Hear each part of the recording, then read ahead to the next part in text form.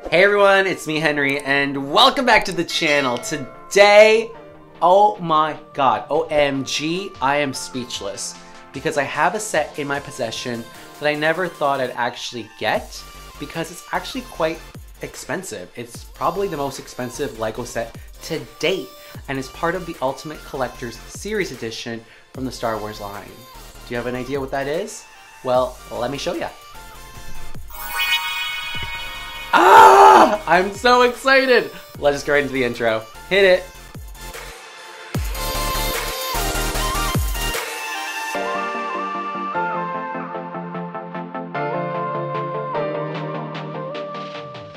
So the first question is, how big is this set? Well, in terms of the height, it's about 25 inches. The width is 10 inches and the length of this is 28 inches. So it's quite significant of a size. Now that is something that originally attracted me to this set and I was like, yeah, I definitely want it because it's such a great display piece. Now what's included with this set? Let's get into it. Some of the features with this set include rotating cannons and bomb drop hatch. Included are 2 speeder bikes and 1 E-Web heavy repeating blaster. The interior can also store up to 40 minifigures and 4 speeder bikes. The AT-AT also comes with posable legs and head, with panels that lift off to reveal the interior. And lastly, of course, has a hook feature to attach to Luke Skywalker's line.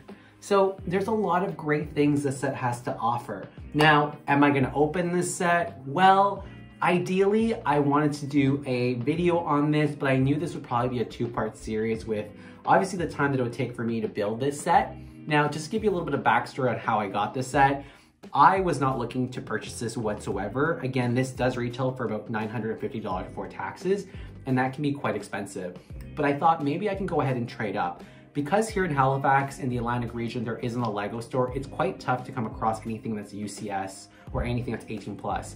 So the only way that I actually go and buy stuff is either through the LEGO website directly, and if it's actually sold out, then I go in onto Facebook Marketplace and see if I can find someone that's willing to ship. The good thing about this is I was able to find someone who was willing to ship to me from the United States in Washington State, Stan. So Stan, thank you so much for working on a trade with me to get this beauty my way. Thank you so much. All right, so let's just get right into it. Let's go ahead and break down what this amazing set features. I'll go ahead and show you around the box so you can see just a better visual of what's included in this, and we'll go from there. Let's do it. All right, so let's get right into what the box looks like from all angles. So let's go ahead and start rotating it to the side here. So on the side here, you can clearly see the front of the AT-AT. I love how they designed the box. Again, I just can't wait to build this and see how it translates in person. On the back end here, you get a bit more of an insight look of what to expect. So taking a look inside, as I mentioned to you before, it has panels that open up to reveal the inside.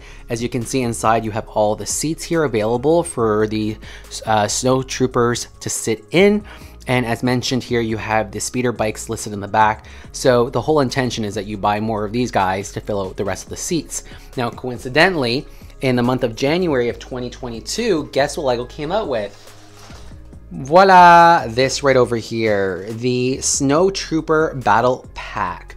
So if you want to fill up this baby here to fill all seats, you're going to need a total of, I think, 12 to 13 of these guys to make that happen. So on top of the almost $1,000 set, you're going to be buying more of these guys if you're looking to complete it. So anyways, I'll be picking up more of these as I go, but that'll just be another video as I do that.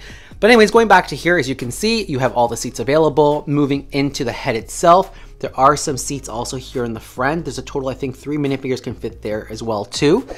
Down here is a feature here with the cable, as I mentioned before, with Luke Skywalker, which I believe is able to go down and up, or tracked up and down, that is. But I'll have to verify once I actually build the set. Here you have an actual blueprint of the set itself in terms of the dimensions of how large the set is. As we move down, as you can see, there are some really cool features that this set actually includes. And based on the movie, you can clearly see the scenes reenacted. So you have Luke Skywalker here, just like here as well too. You have the AT-AT walking outside, the front of the AT-AT, inside of the AT-AT. and then some more cool features here on the right hand side. So as I mentioned to you before, it has the swivel feature with the head. You're able to actually move the cannon guns, which is great. It comes with an official plaque as well that you can have in front of it. And the legs are movable and posable, which makes this even a better feature. So really, really like that. Let's go ahead and turn it around again. Which side is it now? I think it's this side here.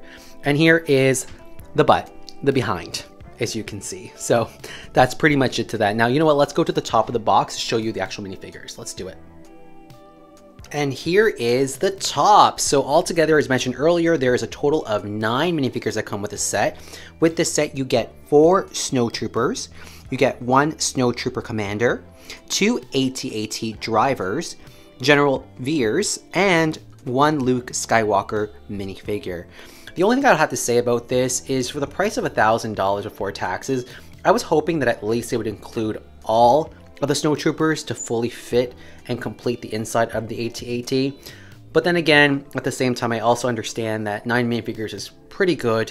And for what you're getting in terms of size of this AT-AT, I guess it's justifiable, but I just would have wished they would have thrown that in. That's my only feedback for this, but until I build it and put it together, I'm sure there'll be more things that I can definitely give feedback on. But for now, this is the top of the box, and we were able to see all the different sides of this box here. All right, so that brings an end to my video. I hope you enjoyed this review as much as I did. And again, I'm just blown away that I have this set in my possession.